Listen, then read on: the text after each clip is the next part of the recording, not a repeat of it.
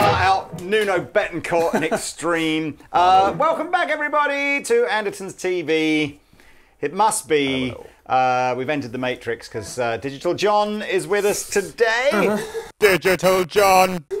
How have you been, Mr. John? Good, good. Busy as ever. But yes, digital. Teaching like crazy. Yeah, and being digital as always. And being digital. Digital. Yeah.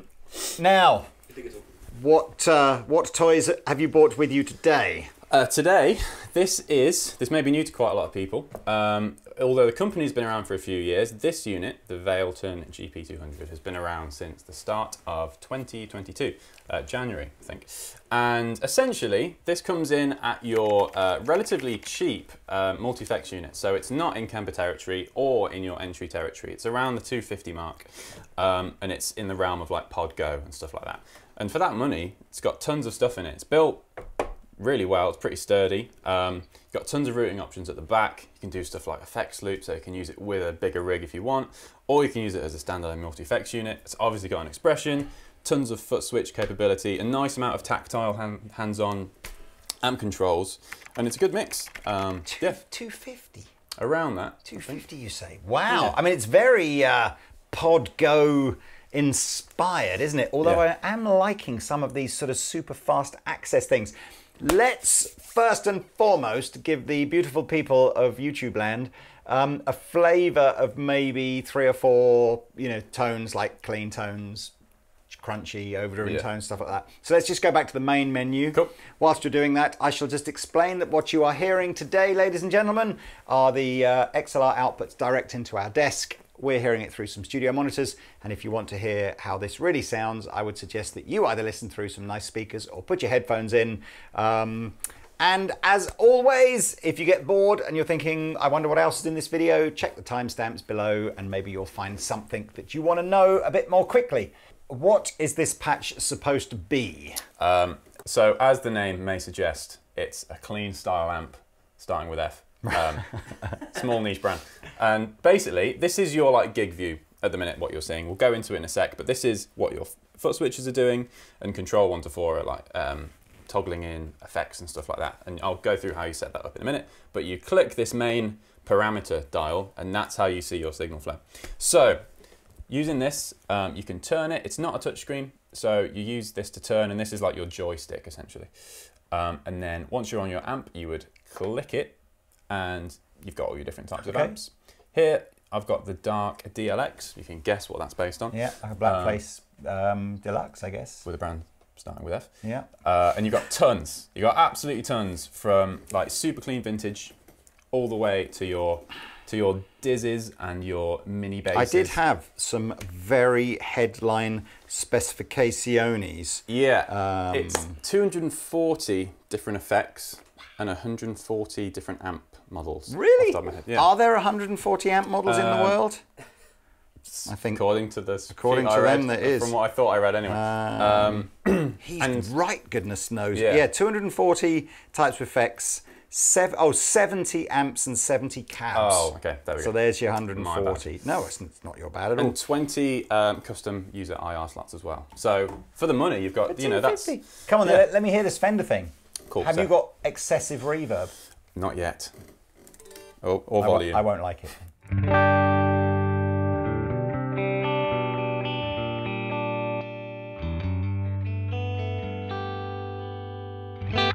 Nice. Sounds fine to me. Not too much. Do you want to bring in reverb? Yeah, I mean, like you were saying, what we did with this was we sent John the GP-200, gave him a day or two to just get his head around it. I've never seen one of these in the flesh before. As I kind of quickly sort of start pressing buttons and going, oh, that's fairly obvious, you'll get an idea of how intuitive this is. So as you rightly said, I like these pedal views. They're always nice and intuitive as to where things are. But what I like even more is the fact I can actually just press a button here that says reverb. It takes me straight to my reverb bank, press it again to turn it on, again to turn it off, and I can choose one. So let's try a spring reverb, as that is obviously what would be in a Fender.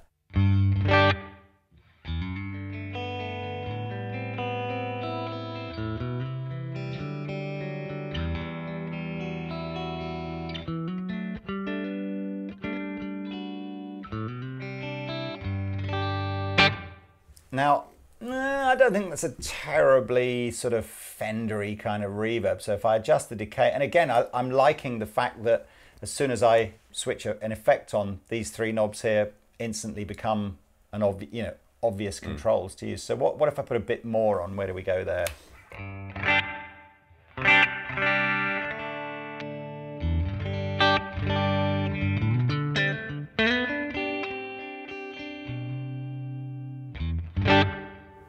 I'll try something different. Let's just try a whole reverb or something.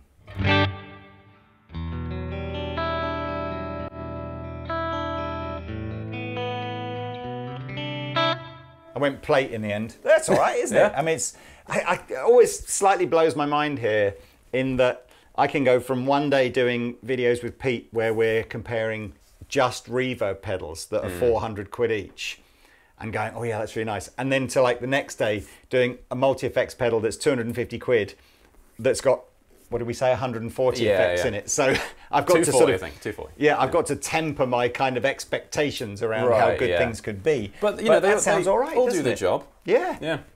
Yeah. Okay, so... And another thing there, whilst we're scrolling, so this menu that Lee was on about, if you click in that parameter, some of them have further pages, and then you can alter trails, because that's what people ask quite a lot of the time. So you can do trails on this, you know, it's high-end features for not much money. Okay, let's maybe just come back out into our overall... again, we didn't really stay on this, but you can perhaps you've worked out here, you can see the two red outlined buttons that say bank. They're these two here, looper, tap, and then the controls are all assigned to turn on and off different pedals, and that's user definable for you. It's pretty simple, right? Yeah. So what was the next one? Did you have a Marsh one? I thought I saw somewhere, didn't you? So brand beginning with M this time. Who? Rodney. Here we go. So this is Marsh.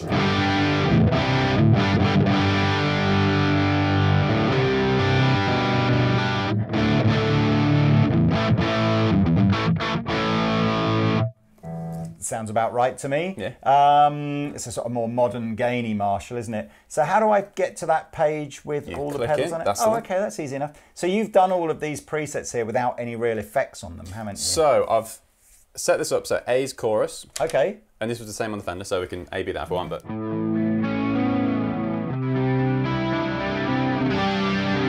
So that's coming after the amp. Yeah. For the sake of putting it before the amp.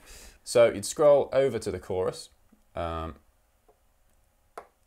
hold the button in, and then you've got this option to move it. So you'd use this one, and then you can drag it before. So let's just place it there. And then back up. Slightly different character. And then you had, so this is what, so that's distortion, so like another distortion pedal in front of an already distorted amp, delay, reverb, right. And I guess that's probably my only observation so far is that you can presumably your control pedals, are they a global thing? So like A is always your chorus, or is it per patch? No, per preset. Yeah, per preset. So you, to a certain degree, I suppose it's not the most intuitive. Like, what are they each going to do on each patch? Is it if they're going to change? So you probably, I think, my feeling would be if you were going to use a lot of patches and you were going to use the control pedals all the time, I think I'd just get into the routine of going, right, A is always going to be a drive pedal, B is always going to be a reverb or something. Otherwise, I think you'd just get yourself into a bit of a tiz. But let's just add some reverb. Cool.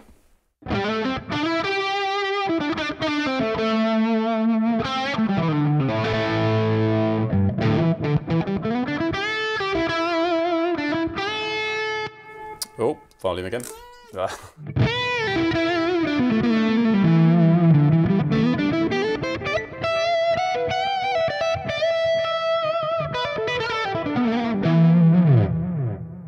As you probably saw there, I just added reverb and delay very, very quickly. Again, you've got lots of visual sort of indication as to what effects are on or not. So you can either see these little buttons here lit up, or of course you can go back to the effects chain there, and if the pedal is highlighted, it's on. If it's sort of dark, it's off. Okay, let's do another one. What else have we got in here? So the third EVH. Oof. This is a good opportunity to bring in a noise gate, I would think. So, click in parameters. You'd find, where is it? There it is. Move it just before the amp for the sake of this, and then we'll put it on. What a great demo of what a noise reduction pedal does. Cool. Yeah, okay. So, EVH. Getting used to 2 volume knobs now.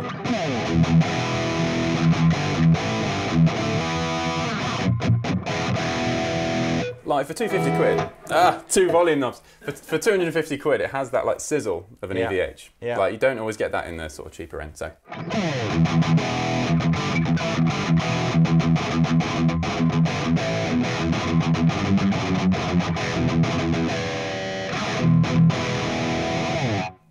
It's really hard to be sort of too negatively sort of judgmental about something that is so affordable, you know. I mean, it's like it's the sort of same price as like a My First Guitar and Amp pack type thing, isn't it? But it seems quite pro for that. Can we just do 2 or 3 more kind of presets or whatever, and then maybe we'll talk about the looper and the drums inside and all that kind of good stuff. So let's just go through them. So it opens on 1A, it's GP-200. Here's what they, want to flex. So we're into their presets. Yeah, this now, is like open it up for the first time. Whoa! And turn it down. That's right.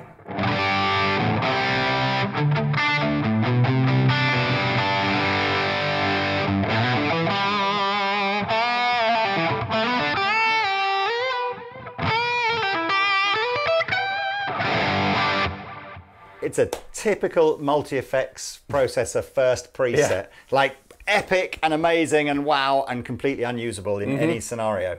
50s Plexi.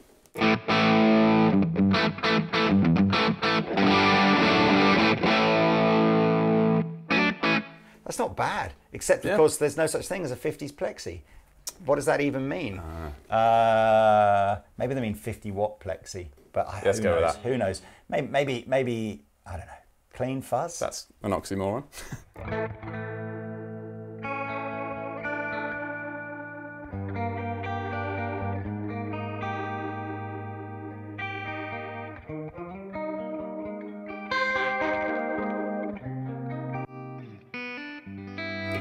Hi, sweaty. Hi, sweetie. Sweaty.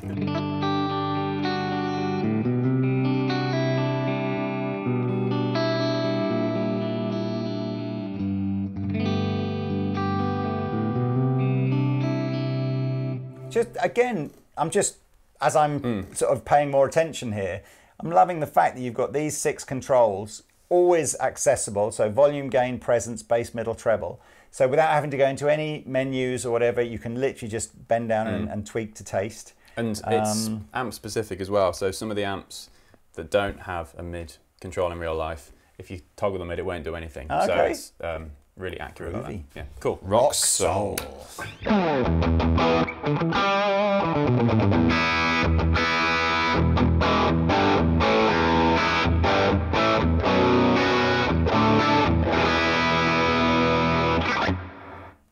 Wild fruit.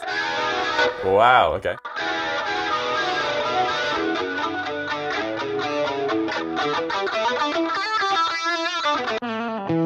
'70s blues.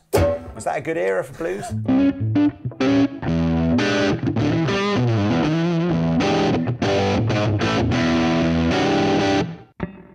Pure clean. I mean, you know what? Yeah. We could go on for days here. I think you get the general consensus that this does lots, but let's go into some of the other groovy stuff. So tell me about the little drum machine that's built in. Yeah, so if you want to jam... what you heard right at the beginning. Yeah, it's got tons. So essentially, if you press drum, it goes. And it starts off with this really rock patch. We try to find like a Nuno Extreme-esque one. It's definitely a drum machine from like 15 years ago, drum sounds, isn't it? Right, everything it's full velocity. It's not like as bad as Bon Tempi, but it's like it's a bonus add-on free feature, I think, rather than like the reason you'd buy this. Yeah, it's like I want to jam and try this riff in context type thing. So if you hold it down, sorry, I'll go back. So if you're on your main page, hold down drum instead of just press it, and then that'll go to the drum menu.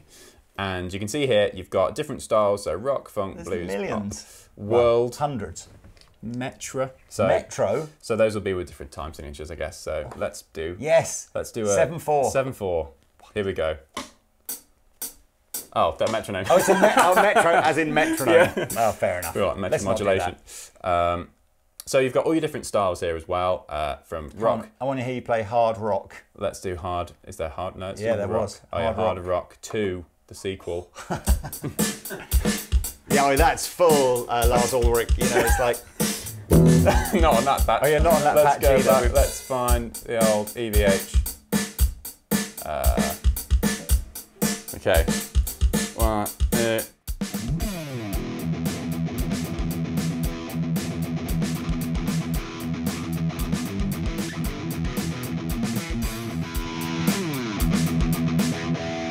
That's so cool. You might have seen as well in the drum section here, you can adjust the tempo, the volume, and even assign the tap tempo control to adjust the tempo of the drum beats. So that's pretty cool. Let's look at the Loop-de-Looper. I mean, so much stuff. Hold for Looper. Hold for Looper is my favourite guitarist, Steve Looper first. Okay, so we're on the Marshall setting. I mean, this is bonkers. You can see here, obviously, we've got the display tells you what all the buttons do. So the important one, I guess, is this one here is our record and play, and this one is the stop and delete button. I'm going to try and put a loop down with drums as well. This is optional. So hopefully it's still remembered our last drum patch.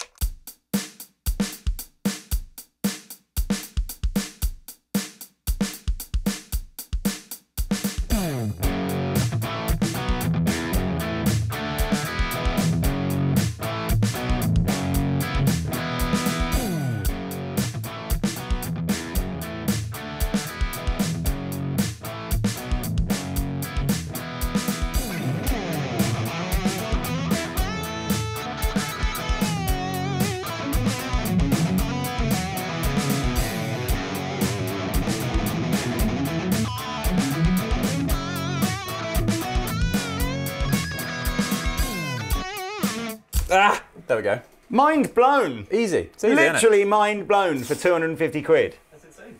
Yeah.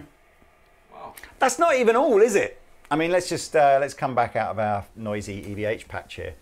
So, Mr. Pete, who's on camera today, spotted and I've never seen this before. That the back switches are taller than the front switches. So that kind of old floorboard problem of trying to hit the switch on the top row and hitting the switch on the bottom row by mistake is completely mitigated by the fact that that's such a clever thought. Smart, isn't it? I've never seen that, even on a Neural or a Kemper or anything. You're probably all going to tell me that it is off a Neural or a Kemper now, but I'm sure I've never seen that. And it kind of acts as a guard for all these buttons here as well, I guess. Very cool. Yeah. Ins and outs. It's got so much spec. So, again, sorry for leaning over like this. So input is where we've got our guitar. This control on the far right is for adding an additional expression pedal or foot switch in if you want.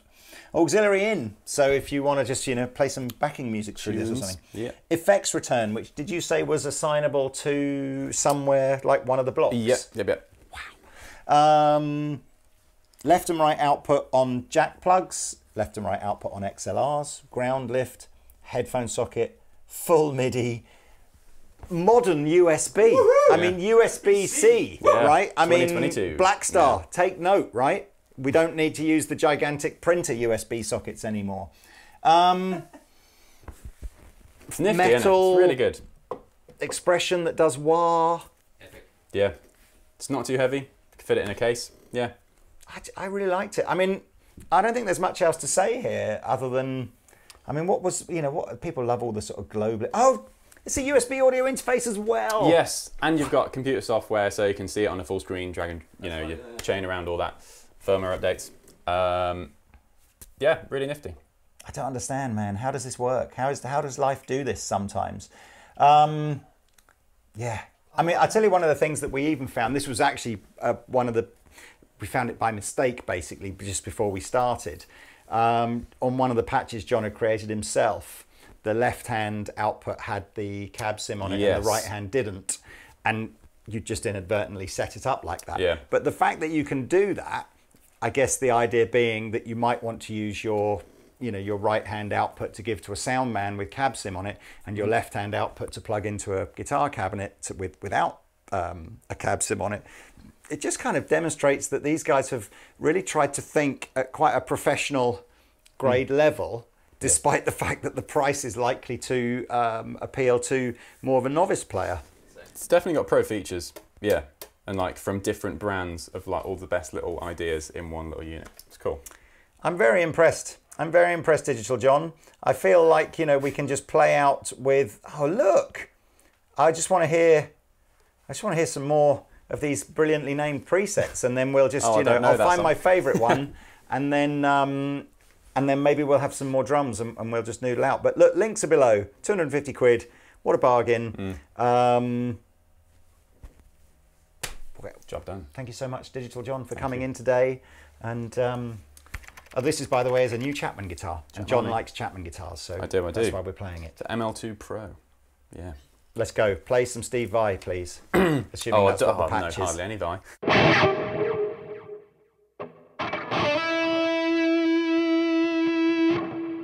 Someone name a Vai track. Steve Vai? For the Love of God, yeah. I'm trying to think, how does for the Love of God? Oh, yeah.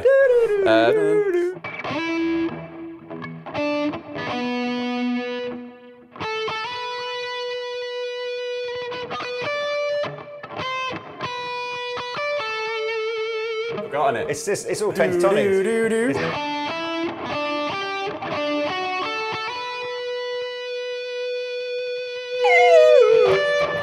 Bend to that. From the. No.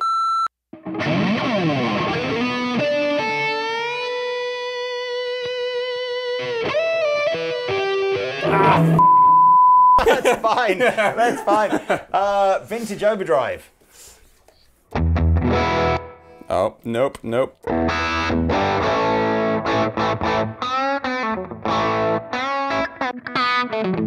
Nice neo solo.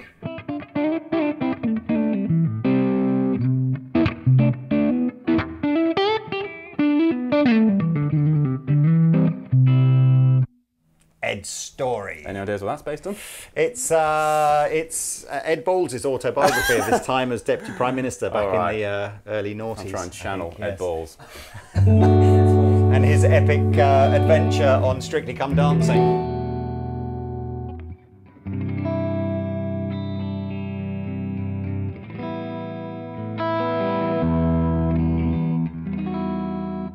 Ed Balls. It doesn't sound like the Ed we all thought it would be.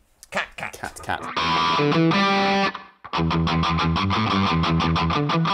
Is that a wah? Oh, it could be. Yeah. Let's try.